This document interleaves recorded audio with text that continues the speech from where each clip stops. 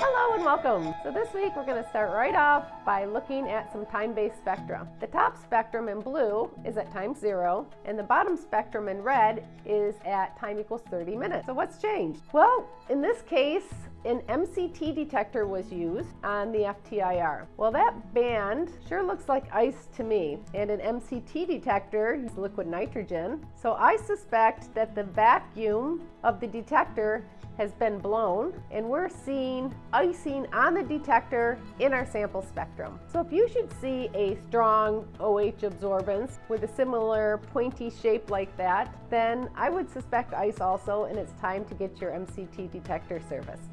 Thanks for watching, and we'll see you next time.